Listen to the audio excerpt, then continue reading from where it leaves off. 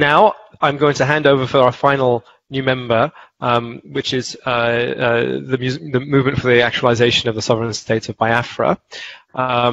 We have 2 or 3 people registered as Ikena, so I'm not sure who I'm going to open and find. Hopefully, I find Ralph on the other end of it. So I'm just gonna, okay, I got you. Okay, this is Chief Ralph Uwazuruki from the movement for the actualization of the sovereign state of Biafra. One thing I want to just do as a bit of introduction is talk a little bit about how very important the chief is towards the non-violent movement in Biafra. Biafra has different movements that are running, and the chief has been the leading light on the quest for non-violent change for the situation of the Biafran people for his entire life. We are truly honored to have him as a member. Membership in the UNPO, the decisions around Biafra, there were many different groups, I will just be openly say it, who were applying for membership, but to us there was no doubt who was the right group for membership in the UNPO, and that is the group that is led by Chief Uwazuruki, who, as I say, is truly a leader for non-violent change in Biafra. Chief, I'm going to hand it over to you. We are really delighted to have you, and thank you for joining the UNPO. Thank you. Good afternoon. The President, Secretary General, Member States of the UNPO, ladies and gentlemen, my name is Ralph Uwazuruki. I hold a degree in political science of the Punjab University, Chandigarh. I also hold a law degree of the Bombay University, India. I was called to the Nigerian bar in the year 1991. Incidentally, the year UNPO was registered. Okay? So, being Maso, by definition, being means Biafra independence movement, and Maso is a movement for the actualization of the sovereignty of Biafra, then part of Nigeria. And eastern part of Nigeria was part of the area amalgamated or looked at in 1914. And that amalgamation did not in any way receive the consent of the people of Biafra and other parts of Nigeria. The tendency was that bad bedfellows were young together in Nigeria as one country. That was a very devastating thing that happened to Nigeria. Because of the unwavering nature of Nigeria, the eastern part of Nigeria was predominantly Christians, while the rest of Nigeria was predominantly Muslims. The tendency was that the eastern part of Nigeria became an endangered species in Nigeria. The northern oligarchies, led by the hawser Fulani, singular attitude of wanting to conquer the rest of Nigeria. They want to Islamize the entire Nigeria and to take over the land of Christians who are predominantly the people of eastern Nigeria. This they do by force and by killing of our people in all the northern states of Nigeria, including even the southwest. The tendency is that the lives and property of our people are not secured in Nigeria. In 1966, there was a thunder of attack on the people of eastern Nigeria. All our citizens in the northern states of Nigeria and even in the western region were slaughtered. Most of our citizens living in their areas were slaughtered, killed. The tendency was that the then military head of state, military governor of eastern region, Bim Odmegojuku, may his soul rest in perfect peace, had to bring together his people to safeguard their lives and property, and by that process declared the Biafran war or Biafran independence. As soon as Odmegojuku did that, the entire Nigerian state joined together to fight against the people of eastern region, now known as Biafra. They barricaded the entire eastern region, starved the entire eastern region of food, and with the help of some foreign national countries, the entire Biafra land was suffocated.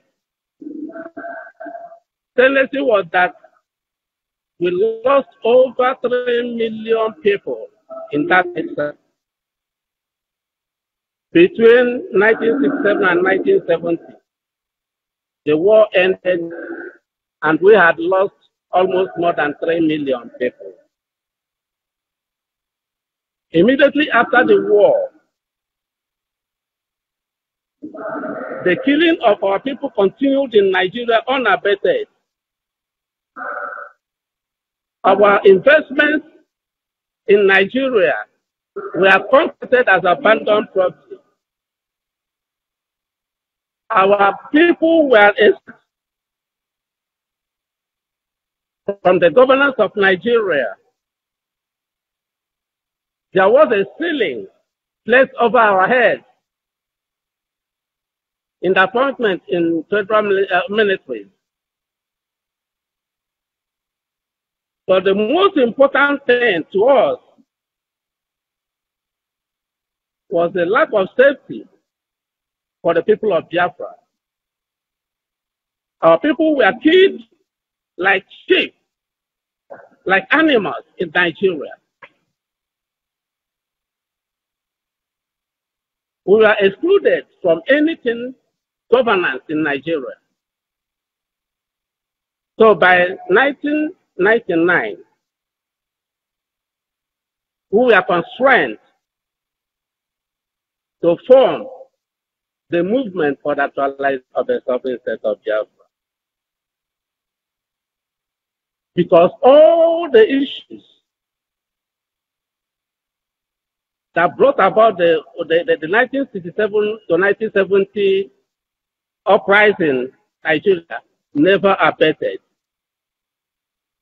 So we floated an organization that takes time to see the way our people come out of Nigeria without resorting to violence or war.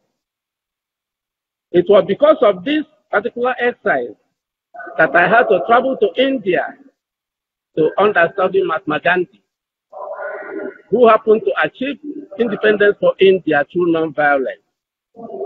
I spent almost 10 years in India understudying Mahatma Gandhi. So, the movement for actualization of the sovereign state of Biafra was to disengage Biafrans from Nigeria through non-violence, because we are no longer willing to sacrifice the lives of our people in Nigeria. And we felt that any war in the present day Nigeria will result into exodus of refugees into West African sub-region and even Africa and to the whole world. And we do not intend to create an avenue where war merchants and merchants of weapons will trade on their businesses. And more than that, we do not want anything that will cause death to our members. And we believe that peace is the most important thing in the affairs of men. And that even if we resort to war, many people will die, many of our members will die. And at the end of the day, we must come around the table conference for peace. I feel that instead of resorting to war and coming back to peace, we pursue the line of peace right from the word go. So that was the essence of floating muscle in 1999. But since we finished floating muscle, still the danger has not been abated. Our people are still being killed in Nigeria every other day. You can understand that recently, some years ago, there was the Boko Haram in Nigeria. There was also the Fulani herdsmen. The essence of all these organizations were to undermine our people, to kill our people, and to take our land. So, what do we do? Where the terrorists who are Boko Haram are being sponsored by the federal government, and the same federal government is the one encouraging Fulani cattle herdsmen to come to our place, the Biafra land, to rape our women, to kill our people, to devastate our farmland, and to take away our land.